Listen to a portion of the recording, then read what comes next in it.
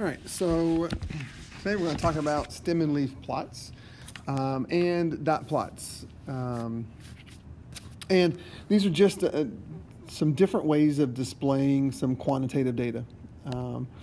We looked at histograms, and so stem and leaf plots and dot plots both are going to be a little bit like histograms in that we'll talk about the shape of them and use them to sort of show a graphical display of all of our data. The difference is instead of kind of creating bars and having our data all sitting inside these bars, you can't really see each data point, right? There might be 5 data pieces in that bar, there might be 10 in that one, but you can't actually see them. They're all wrapped up inside the bars. Well, stem and leaf plots and dot plots are a way for us to actually see the data points, right? The data values. So, probably not the first time you've seen stem and leaf plots, but the idea is to separate your numerical data into a stem and a leaf. And a stem and a leaf means that we're just going to really separate out to the last digit, right? Separate the last digit out from the rest of the digits in our numerical data is kind of how we do that. And so when we do that, here in shirt prices, the ones digit becomes our leaf and the tens digit becomes our stem. So the first thing we have to do is order all of our data, numerical data, right? Write them in order. So we've got a 15, a 19, then 25, 26, 27, 31, and 40. Because we want to create our stems and our stems in order. So we have some ones, so we have some tens, we have some 20s, we have some 30s, and we have some 40s. And we can create other stems if we want, but we're not going to have any data pieces in it, so it doesn't really matter. So there are all of our stems, and then in order, we want to write out our leaves. So there's a 5, and then a 9, and the 10, so it's 15 and 19. And then we have a 25, a 26, a 27. And then we have a 31, and then we have a 40. And every stem and leaf plot needs a key to let us know that, say, 20/5 means 25. Means $25. Okay? And that's it.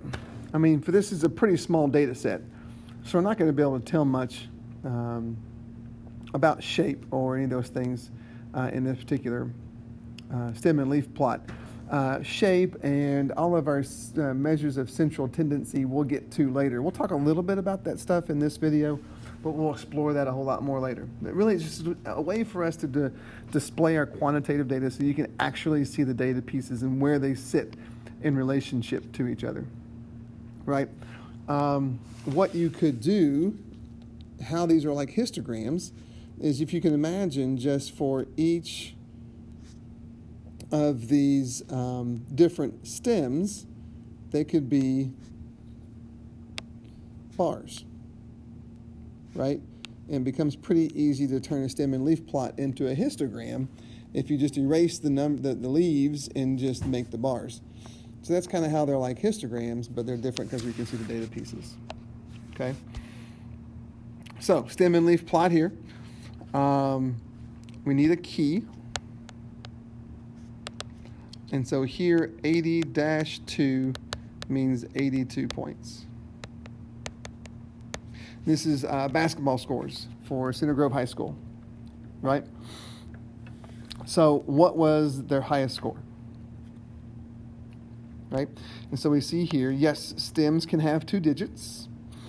And so if 8-2 means 82, then 11-0 should mean 110. And that's going to be the highest score, 110. What was their lowest score? You see right here, the 6 and that 5. So not only are the stems placed in numerical order going vertical, the leaves are in numerical order going horizontal.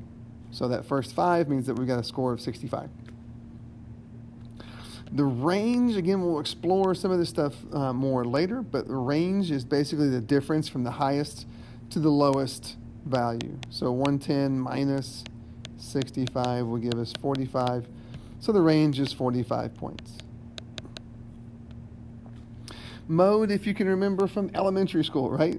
Mode is the score that occurs the most often. And the score that occurs the most often, if you look, you've got 2 76s and you've got 2 91s. So 76 and 91 are kind of both the modes.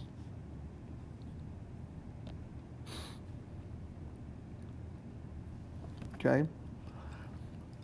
And then the median, again, if we go back to some elementary, right? Median is the data point where half of the data is below that and half the data is above that. So what you kind of want to do is you can start crossing these off, one on either side, so the lowest and the highest, the next lowest and next highest, so on and so forth, until you get to the middle.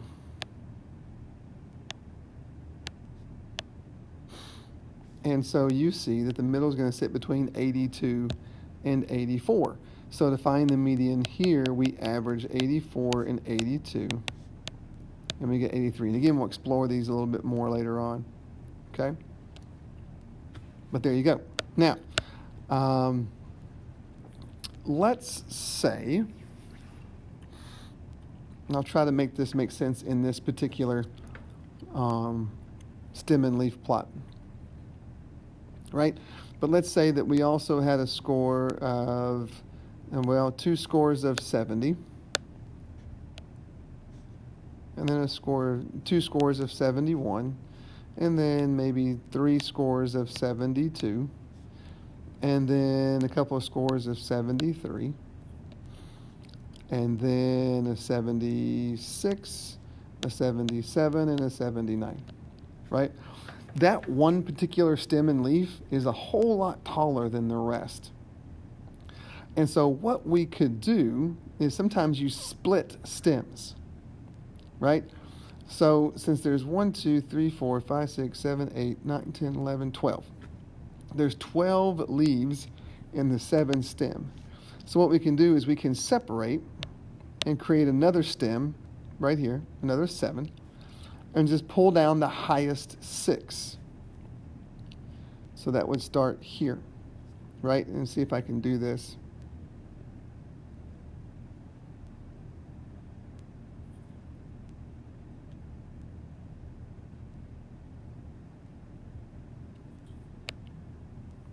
To where it makes the most sense. So we would put 1, 2, 3, 4, 5, 6. We would put a 2 here.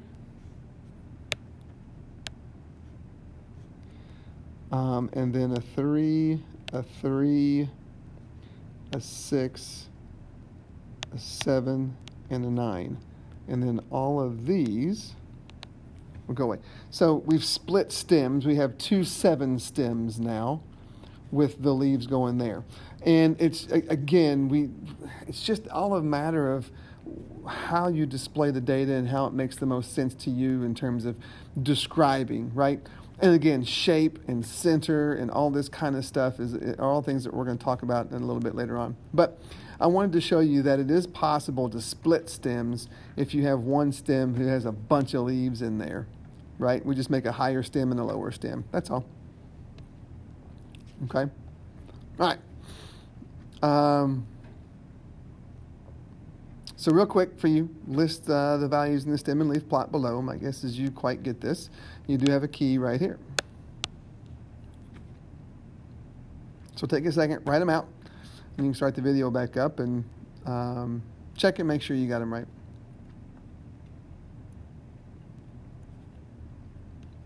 Okay, so we have values of a 2,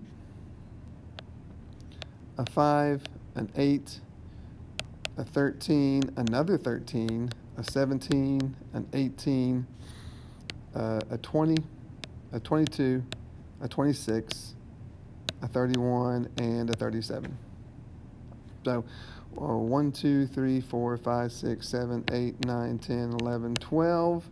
And then 1, 2, 3, 4, 5, 6, 7, 8, 9, 10, 11, 12. So I know I got them all. Okay? And there you go.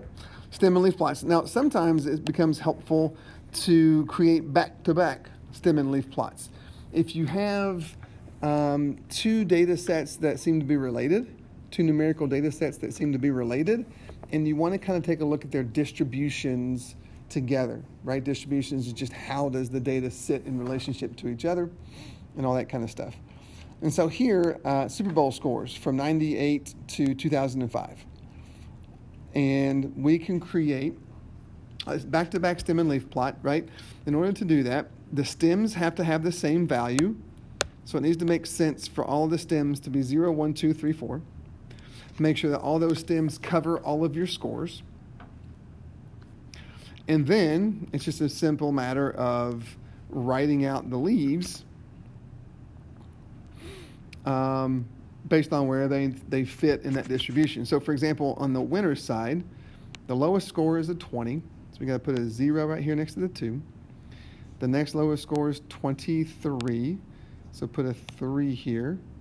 And then 24. So put a 4 here. And then we go into the 30s. We've got a 31. We've got a 32. We've got two 34s and a 48. So 1, 2, 3, 4, 5, 6, 7, 8. 1, 2, 3, 4, 5, 6, 7, 8. So we have all of our scores in here for the winners. The losers, we start with a 7.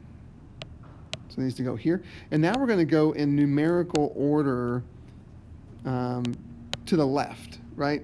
So my lowest value is still going to be closest to the stem, and the further away from the stem we get, the higher that number is going to get. So when I have to decide between 16 and 17, I've got to put the 6 down here first, and then the 7 to the left of it, which is kind of weird. But that's how a stem and leaf plot works. And then we have a 19, so that's got to go in here. Then we've got two 21s. We've got a 24 and a 29, right? And then the key here, and it doesn't matter what score you take to use as a key. So like a 2-1 to represent that score is 21 points. And the reason, again, why you would do this is you could show here that the distribution of the winning scores is definitely further down the number line than the losing scores, which means that it's middle. So whether you talk about mode or median or whatever, it's going to be higher than the losing scores, which makes sense. The range is going to be a little bit bigger because the highest and lowest values are larger.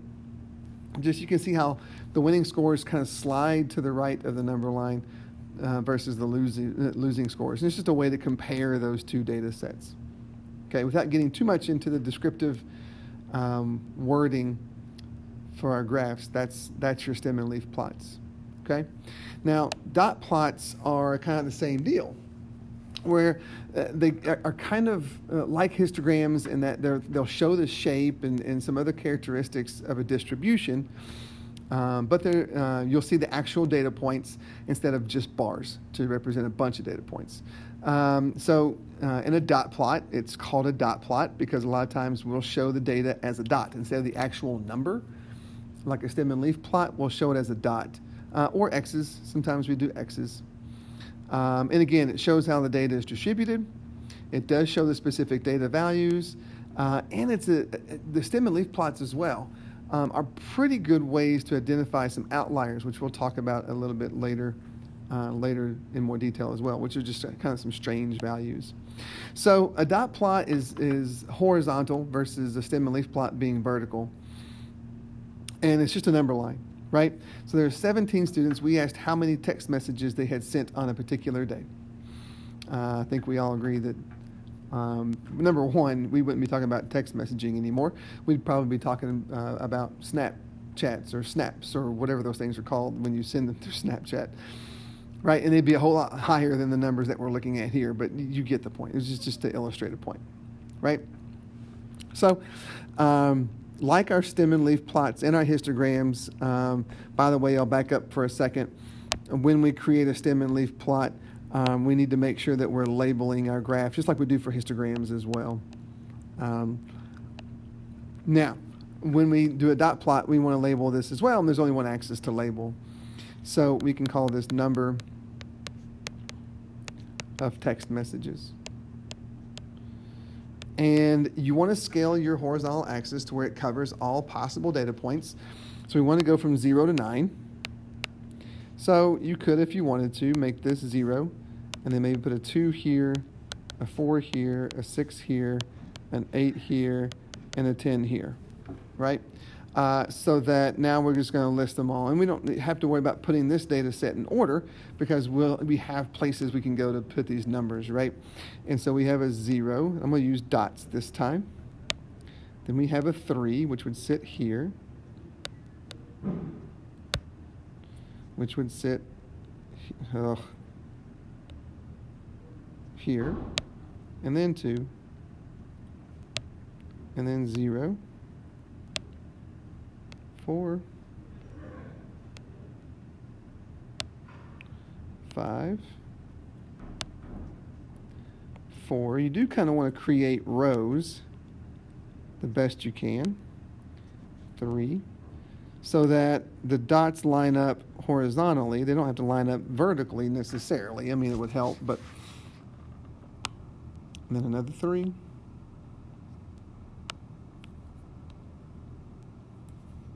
And then a 1, and a 4, 6, 3, 0, 3, 2, and then a 9. Okay, so there would be your dot plot. And again, you don't see the numbers, but the dots represent numbers. I mean, I guess if we really, it's kind of, I guess it is kind of hard to make a dot plot into a histogram unless you want every one of your dot columns to be a bar, but that doesn't make a lot of sense. It's not going to represent an interval. So anyway, this is your dot plot. It does just kind of, the whole idea is just kind of get an overall sense of what your data looks like. And again, we'll talk about shape, center spread, that kind of thing later. It also lets you know if there's one particular value that sort of tends to stand out versus the other.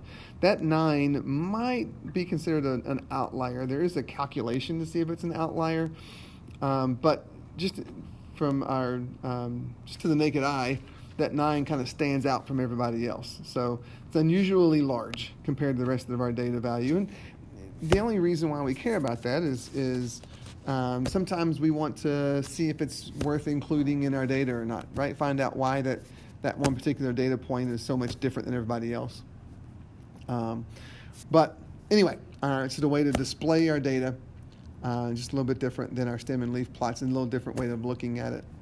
Okay, but that's the idea.